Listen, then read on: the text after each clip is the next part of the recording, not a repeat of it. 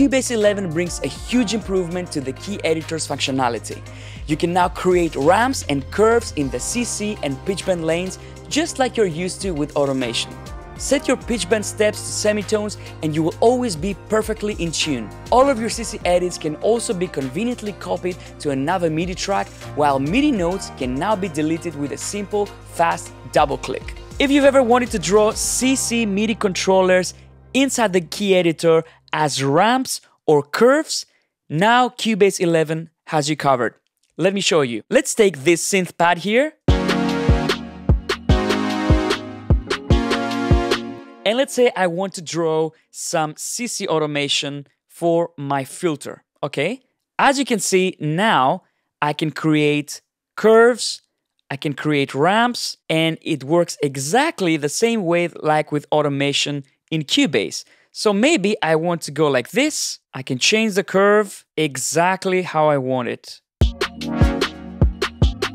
And of course, I can copy that across into the same channel, or I can copy the automation to a completely different MIDI part. So I can hit copy, and then I have different options for pasting it. I can paste it exactly on the cursor, like this, or I can press Option or Alt-V, and this will paste it in origin, which means in the original position, which is great because now I can have my CC controllers copied in exactly the same place for every channel without having to place the cursor manually. Now there's one specific controller that is extremely important if you're producing electronic music or if you're working with synths a lot, and that's the pitch bend. Now the pitch bend controllers can be really tricky to edit, but with Cubase 11 this is super simple. Let me show you. Let me record a synth bass line with Retrolog.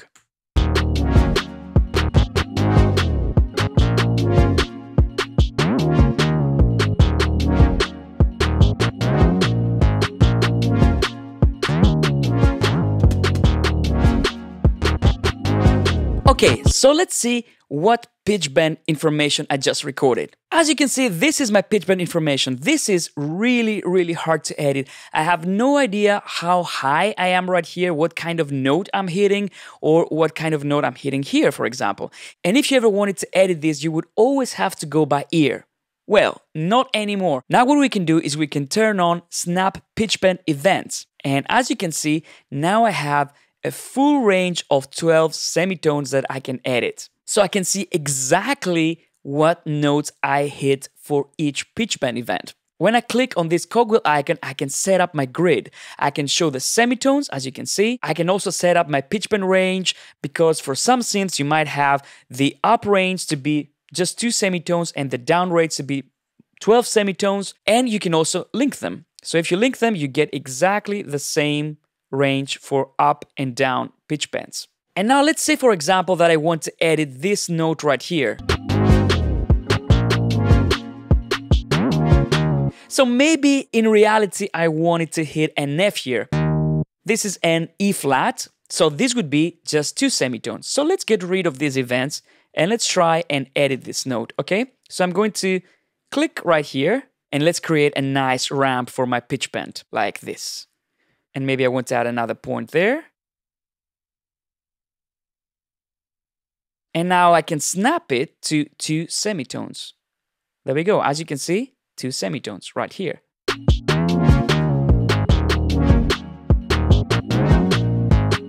Same with this one. This is not what I wanted. Maybe I want to have an upwards pitch bend of 3 semitones here. So let's try and add this. Okay. And let's try and create a different curve for this pitch bend. Let's see. And let's listen to it.